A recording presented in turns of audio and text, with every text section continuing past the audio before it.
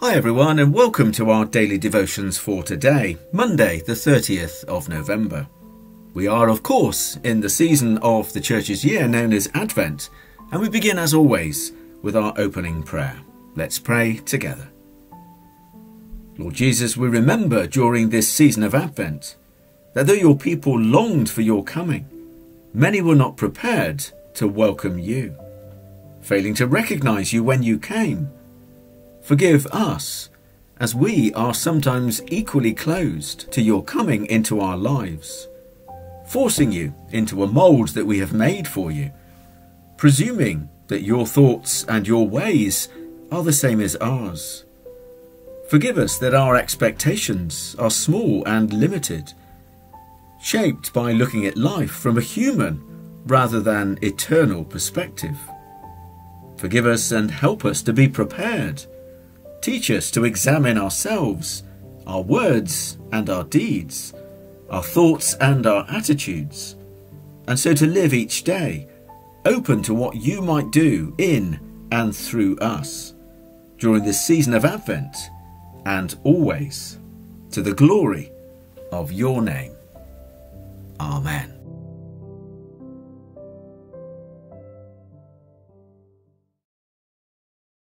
John chapter 1. The next day John was there again with two of his disciples. When he saw Jesus passing by, he said, "Look, the Lamb of God." When the two disciples heard him say this, they followed Jesus. Turning round, Jesus saw them following and asked, "What do you want?" They said, "Rabbi," which means teacher, "where are you staying?" "Come," he replied, "and you will see." So they went and saw where he was staying, and they spent that day with him. It was about 4 p.m. Andrew, Simon Peter's brother, was one of the two who heard what John had said and who had followed Jesus.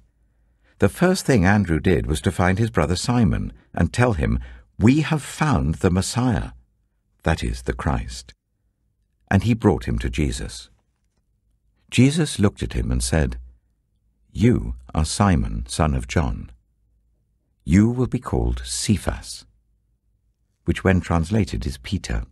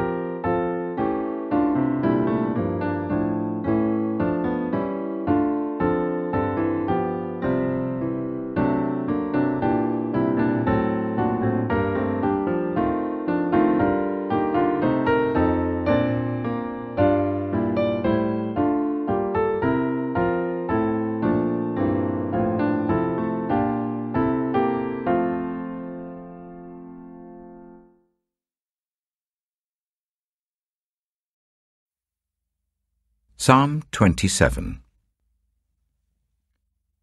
The Lord is my light and my salvation. Whom shall I fear? The Lord is the stronghold of my life. Of whom shall I be afraid?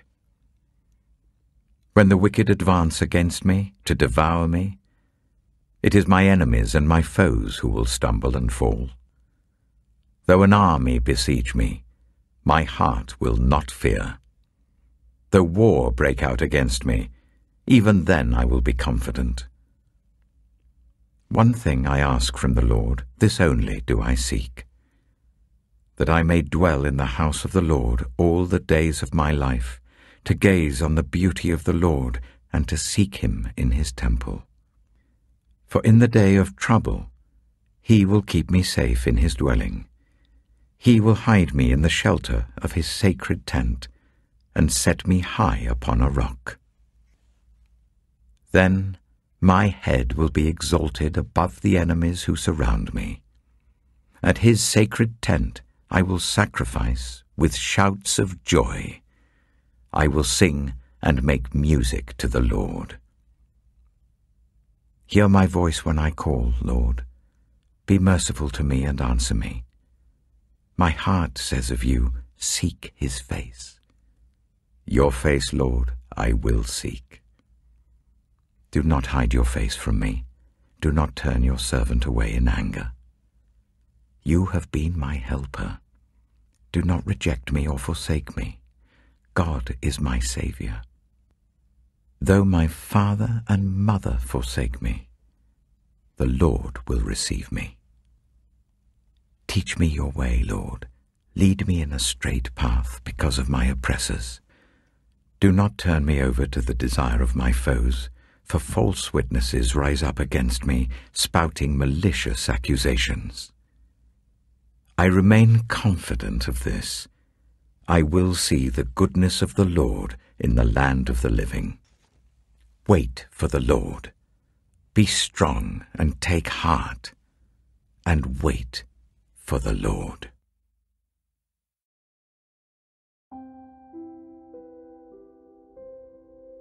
We come now to our closing prayer for today. Let's pray together. Lord Jesus, we need your love. We need your mercy. We need your guidance. And we need your peace. For without you, our souls are restless. Our lives are impoverished. And our destiny is hopeless. But we thank you too, that incredibly, you are a God who has need of us. A God who has chosen to make yourself dependent on human cooperation. You need our faith and our trust. You need our hands and our feet. You need our willingness to speak in service and in witness. You need our commitment to you in body, in mind, and in soul. Living God, we marvel that you need us as much as we need you. But we thank you for that great truth, that awesome privilege, and that amazing responsibility. Help us to honour the trust that you have placed in us, through honouring Jesus Christ our Lord. For it is in his name we offer ourselves and our prayer. Amen.